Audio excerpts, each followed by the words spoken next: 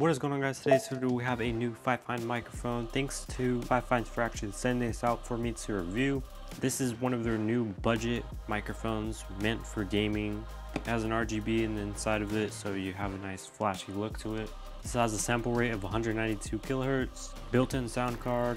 This does retail for less than 50 bucks, so it's a nice budget microphone. On the back, you just have more features. This is plug and play. It does have a pop filter and gain control, as well as a little stand here. So power supply is 5 volts via USB. Let's get straight into it. So straight up right here, we have a user guide. Very clear instructions, just shows you the basics of it and how to use it, how to set it up on your computer if you have Mac or Windows. Shows you pretty much everything you need to know, so it's dummy proof if you need that. All right, let's go and get into this. So here's the microphone. It has a nice pop filter right here. You have a mute button right on the top, and then I think this is a volume/gain control. And then you have a mount right here. It's fairly lightweight, which is pretty cool. Right here we have a USB Type-C to USB-A input. That's nice. It does have a little cable strap here as well. And then last you have a tripod, which is actually really good build quality. I'm gonna use the tripod and then I'm gonna use it mounted just to see the difference. But that's pretty much everything you get. Let's go ahead and set this up. All right, so here it is. It has a very long cable, which I do appreciate. Let's go ahead and get set this up. So I'm going to go ahead and set this up on Mac, but it's pretty much the same process for any type of microphone.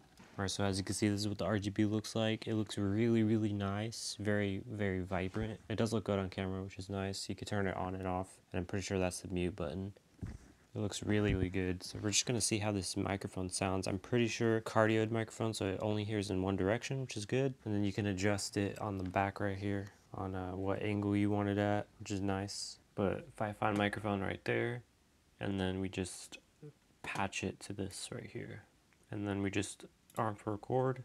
As you can see, the meter does show up right there.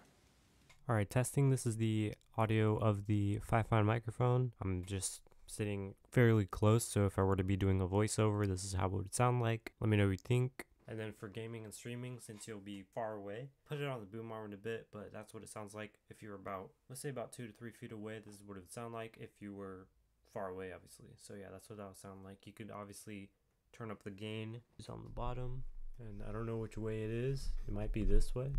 It looks like it is that way, so that's the max volume.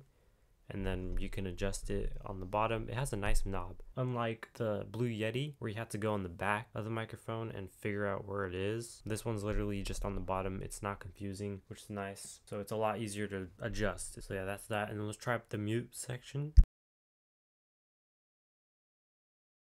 And then we're back onto it. Alright, so we just took off our Blue Yeti. Now, number one, let's just show the size difference. This is the Blue Yeti and this is the Fifine microphone.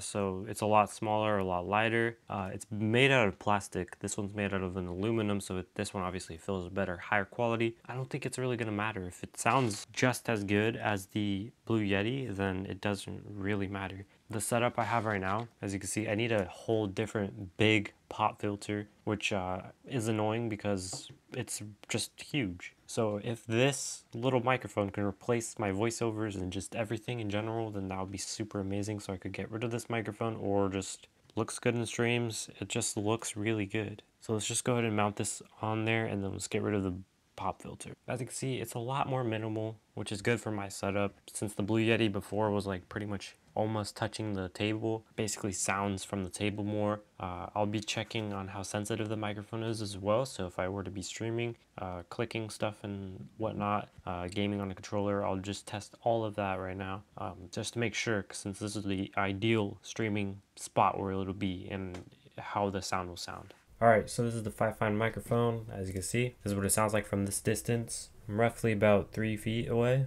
Hopefully it sounds pretty good. I'm gonna go ahead and just like move around and pretend I'm doing stuff so you can actually see if you can hear anything in the background, or maybe some fabric moving from around here, on how sensitive the microphone would be. So that's what that sounds like. The gain is all the way up, and that's pretty much it. Let's see if you can hear some button tapping. since this should have a better noise cancellation than the Blue Yeti. The Blue Yeti is pretty sensitive, not gonna lie. It's very sensitive, but it has a very crisp audio. Alright, so I just figured out another thing we can add for noise cancellation is that air purifier right here. So we're gonna turn that on. We're gonna put it on the highest setting. Well, first we'll do the first, second, and third, and I'll tell you which one they're on, and we'll see if it picks up the noise in the background or my voice the most. So that would be helpful. So if I have multiple fans on and it's really hot and I still want to stream, then I want to see if it's good enough. So we're doing the sound test for the air purifier. Right now it's on the second setting, so we're going to see if you can hear we have a ton of background noise right now. Just a car just passed. We're gonna see if that can pick up.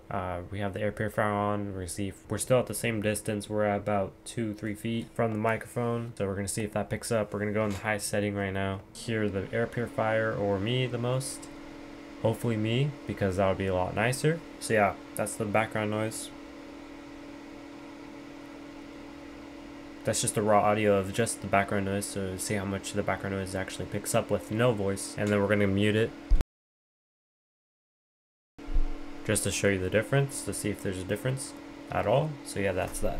So I normally would use the air purifier on the first or second setting, so hopefully it sounds good. Alright, now we're going to do the Blue Yeti microphone sound test. So we're going to do a side-by-side comparison between the Blue Yeti and the Fifine microphone. We're going to do the background test as well, so we're going to see if there's anything with that. Alright, now we're ready to start recording. So in 3, 2, 1, we're going to do the fan as well. Alright, so this is the microphone. I'm not too sure what the gain is at right now, but we're sitting at the same distance from the Fifine microphone as a streaming setup. And then we're going to turn on the air purifier. Alright, so we turned on the air purifier. It's on the second setting, so we're going to see if we can hear me or the air purifier more. And I'm at the same distance where I was for the Fifine microphone. That's just a little sample to see if we can hear it.